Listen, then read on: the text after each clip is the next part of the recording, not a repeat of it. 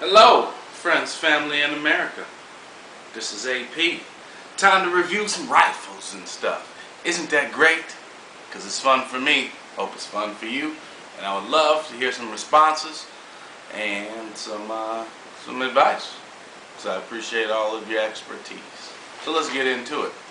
First of all, I'm going to give a shout out to all of those YouTubers who have a little bit of that juice in their cup when they're doing videos. Low Buck, SoCal, pretty much all of my homies.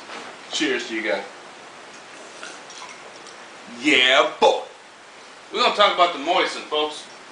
Oh my goodness. I like this rifle for sure, okay? It shoots the 7.62 by 54R, which stands for rimmed cartridge, okay? Packs a little bit of a wallop. So that's that, okay? That's it right there. That's what it's putting out.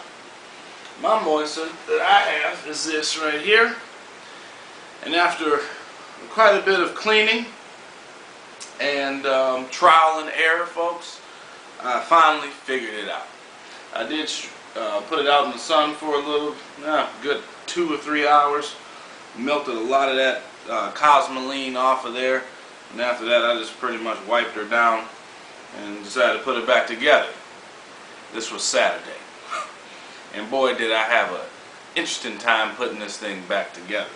Okay, not to mention I got a cut on my thumb from the little tool that they give you pushing this thing down here, the little retention spring.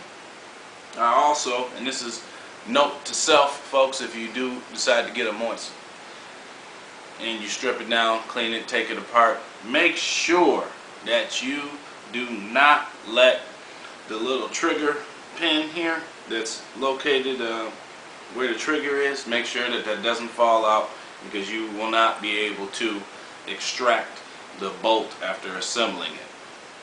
I already made that mistake. Hope that you don't. It's a little pin about yay big, and believe me, it's crucial. Okay, but I went and fired this on the National Kill Your Television Day. I only took it out to about 100 yards because it was my first time at this particular spot, and I was being a little cautious to where I was going out there.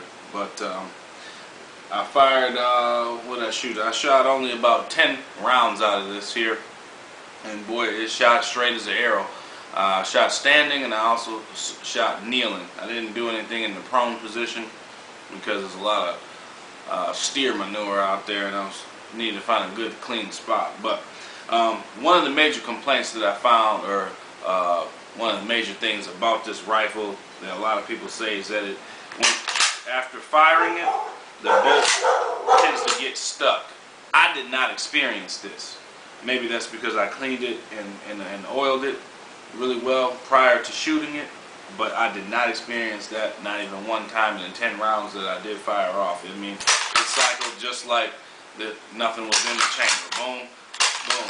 Didn't experience any type of sticky bolt situations.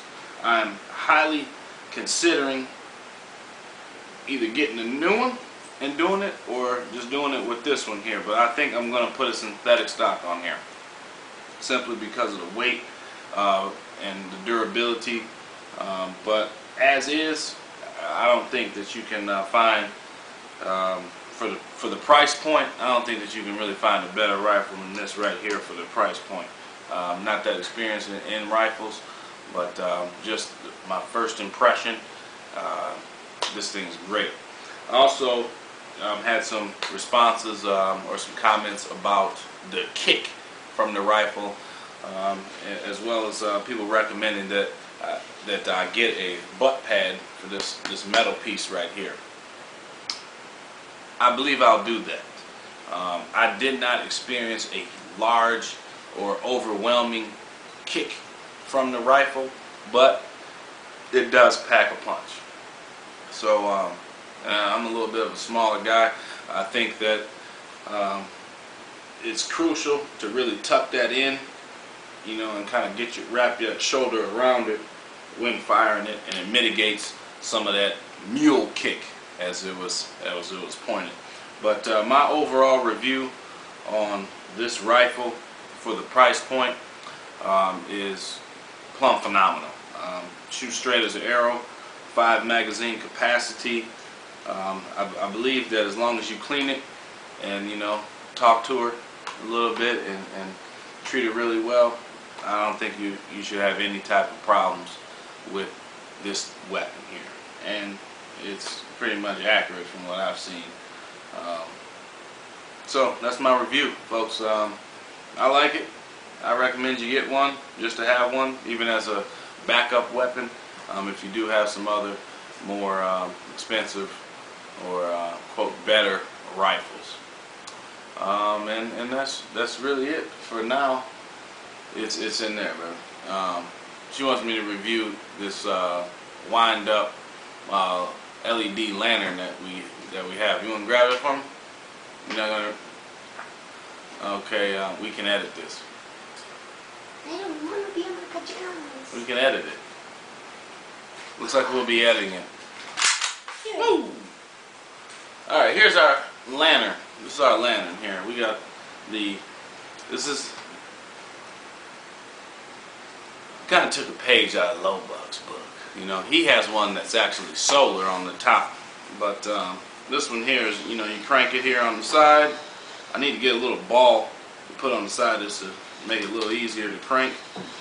But it's LED and has 3 different settings on it. Got a little steel grate around this. I don't think that's glass, I think it's plastic. But yeah, man, this thing is pretty neat to have. I'm sure some people in the Detroit area wish they had one of these when that power went out for the last 4 or 5 days. You feel me? But yeah, pretty neat little thing to have, something to consider in your preps. I think we're gonna find a few more of these and just stock them away. It was $5. $5 was the price point on this, and if we can't find some with the solar on the top, all the better, baby. So yeah, see if you can find one. Push button, boom. It's pretty. Feels like it'd be pretty durable. I don't recommend dropping it off a bridge or anything, but yeah. It's water resistant. Yeah, and it's also water resistant. So have a couple of these in your stores. It won't hurt. This is out for a prepper. Mosin review. Wind up Latern review. And hey, keep it popping, keep it chopping, as my girl would say. But as I would say, I'll catch you on the flip side.